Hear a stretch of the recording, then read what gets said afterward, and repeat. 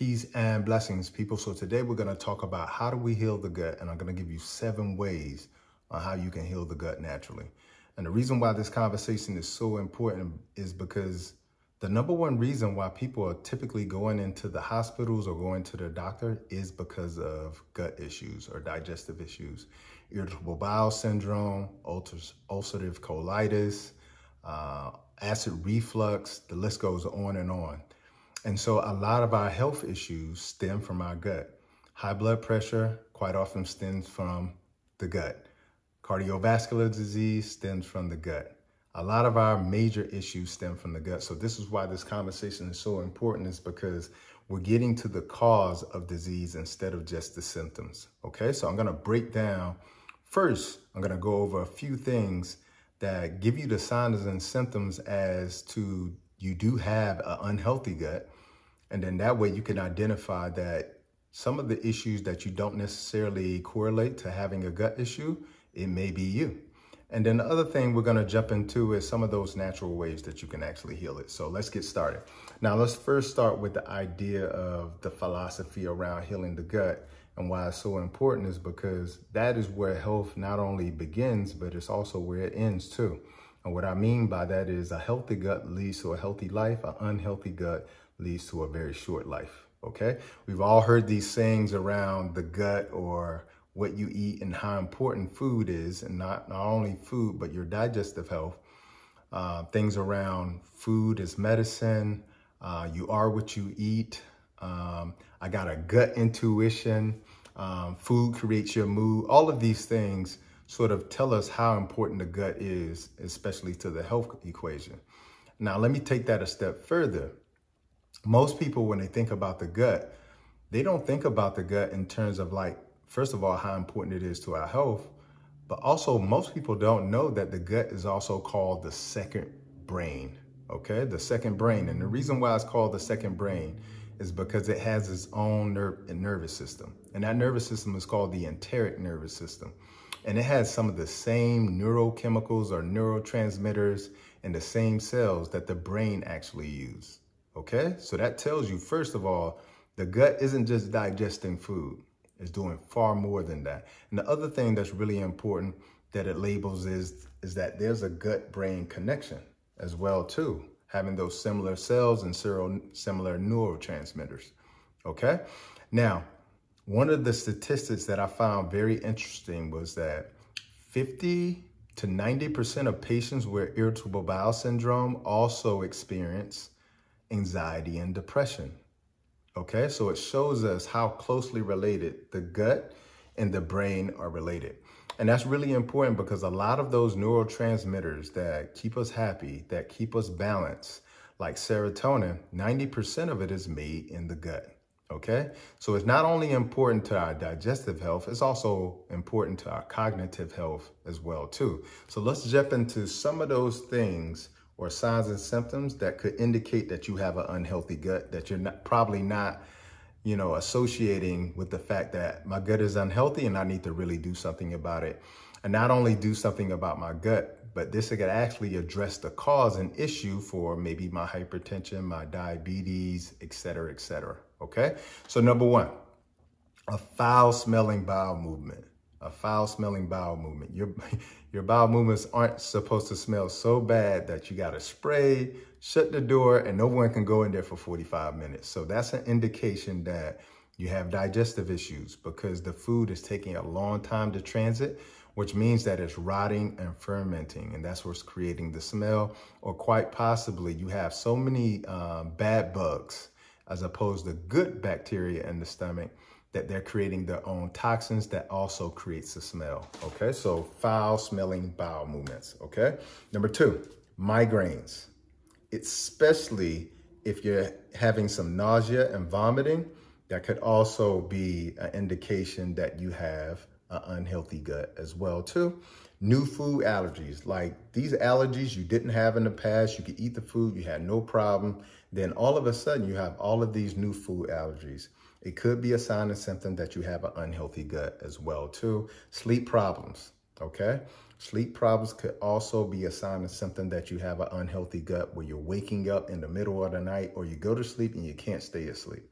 Okay. Also, unintentional weight loss or weight gain, that especially when you see those fluctuations, that could be a sign and symptom that you have an unhealthy gut. Chronic fatigue, where you're tired all the time.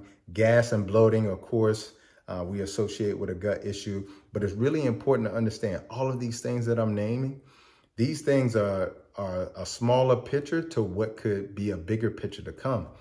These could also be signs and symptoms that you could eventually develop some sort of colorectal cancer as well. So these are very important. These are like the check engine lights.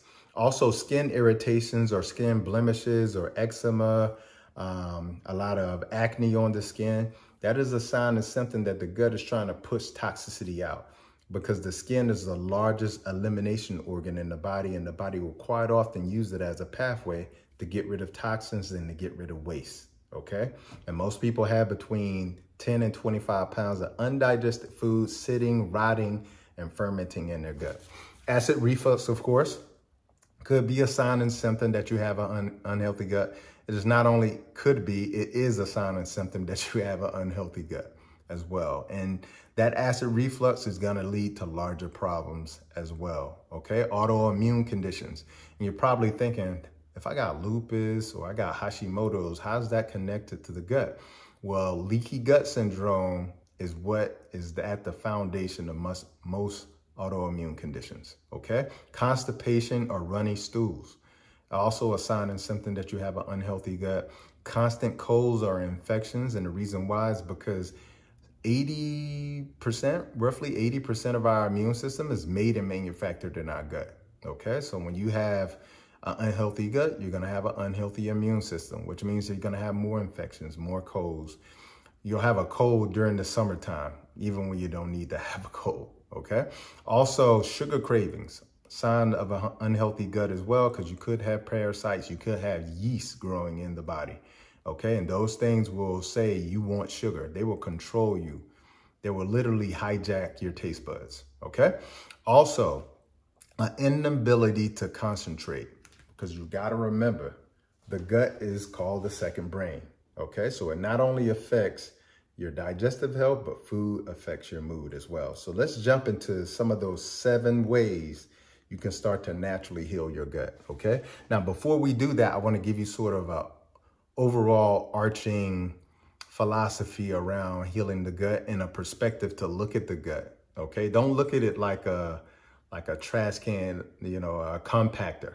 Okay, like you're throwing food in there to be broken down and that's all it's for. Okay, it's far more complicated than that.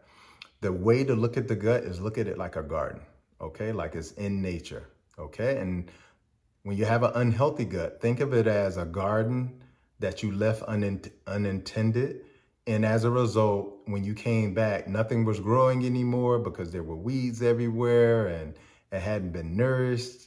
It had been, you know, things have been put in, like somebody threw a spare tire in the garden and the garden just wasn't flourishing like it was before. So now you have to become a gardener, you know?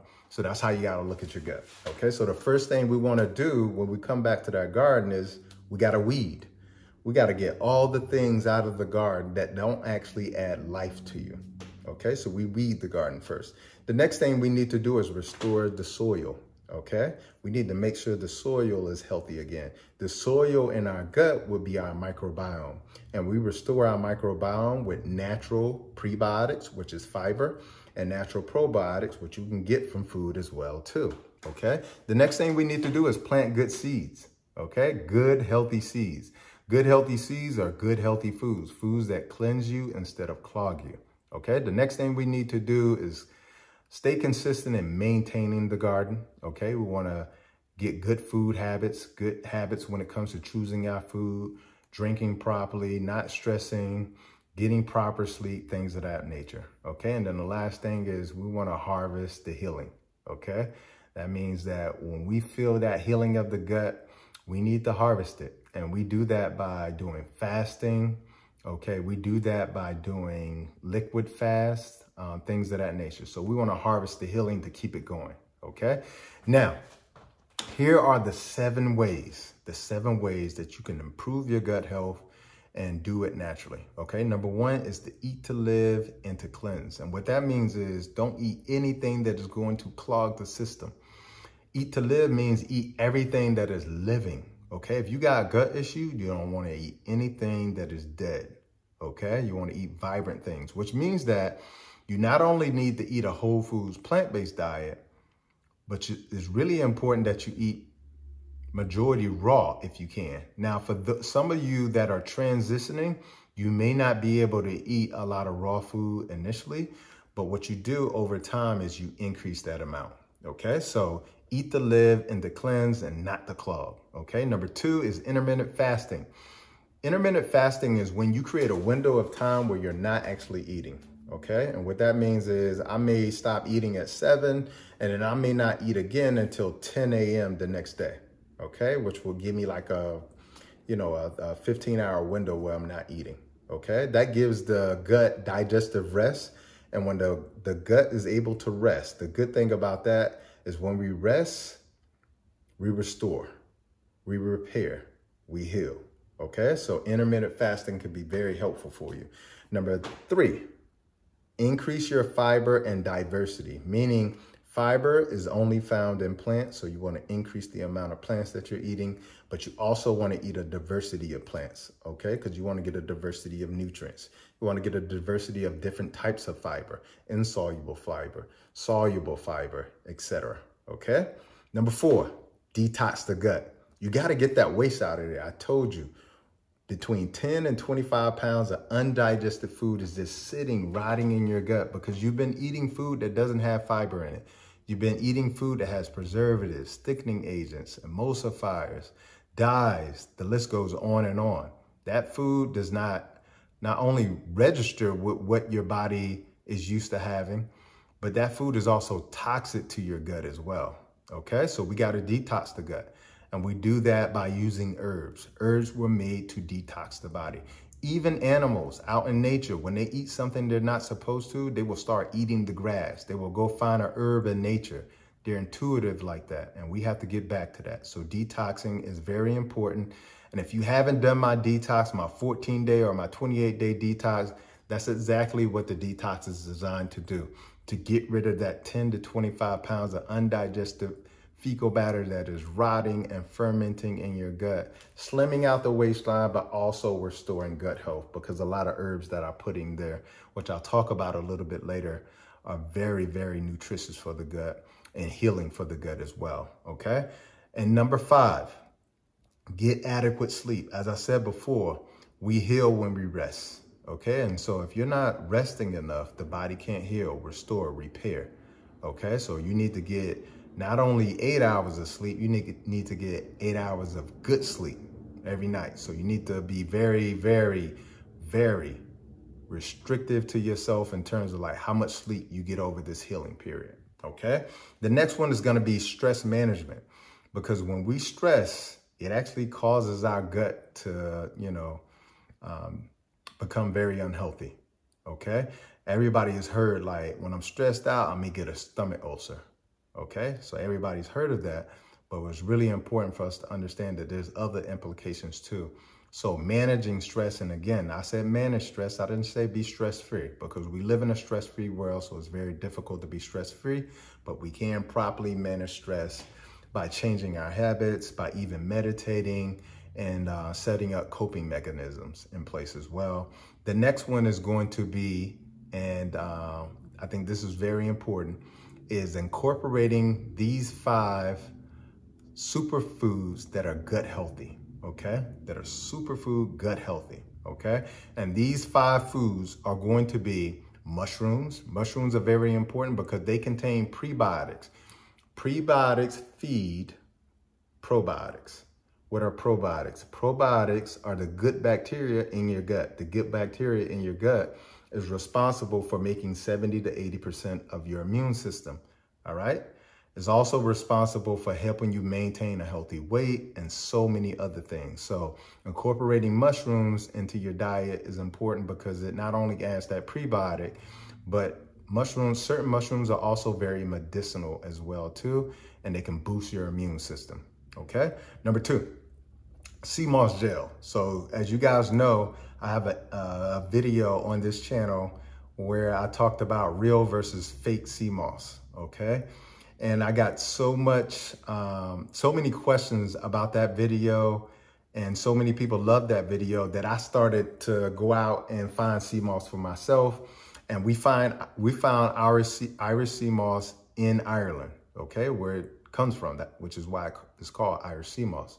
And so we got a natural, healthy, naturally harvested sea moss that is really, really healthy for the gut. And again, sea moss is healthy for the gut because it's really high in fiber, but also because it forms like a gel in the gut as well, which is anti-inflammatory as well too. Okay. Also, one of the herbs that is in my detox, the 14-day and the 28-day, is slippery elm. Slippery elm, when you put it in a tea, it will actually form a gel or create a gel. That gel is very soothing and anti-inflammatory to the gut as well. Number 4 is going to be a coconut kefir. Now, you can make coconut kefir from coconuts, okay? And coconut kefir is really healthy for the gut because it contains something called caprylic acid. Caprylic acid is antifungal, okay? It's an antifungal fatty acid. And the reason why that's so important is because quite often when you have an unhealthy gut, what that means is you have an unhealthy gut because there's an overgrowth of bad bacteria and fungus, okay? And this caprylic acid is antifungal, so it will help to get rid of a lot of that unhealthy yeast and candida in the body or in the gut. The other thing that coconut kefir is really good for as well is high in potassium, which is good for the kidneys and the blood pressure. It also hydrates the gut, which is, and it hydrates it with electrolytes, which is also really important. And electrolytes are minerals. And your gut needs minerals to run, okay? It needs those to be able to have a lot of those biological actions move through smoothly, okay? And then the other thing that's really good about coconut kefir is it contains a cytokine called kinetin, okay? Kinetin is really good because it's anti-aging. So it makes the gut younger and makes you younger as a result of that, okay? And the last food, superfood that I'll tell you that's really important, and most people know about it, but most people don't like onions. Onions are really good because they contain something called inulin. Inulin is a prebiotic, and remember, prebiotics feed probiotics, and probiotics are good bacteria in the gut, okay? So they build up the gut flora inside of there, the good bacteria inside of your gut. And so those are my 5 superfoods. Those are my 7 ways that you can heal the gut naturally. If you enjoyed this video, make sure you subscribe, like, and share, and comment below what video you want to see next. Until the next time, peace and blessings, and Godspeed.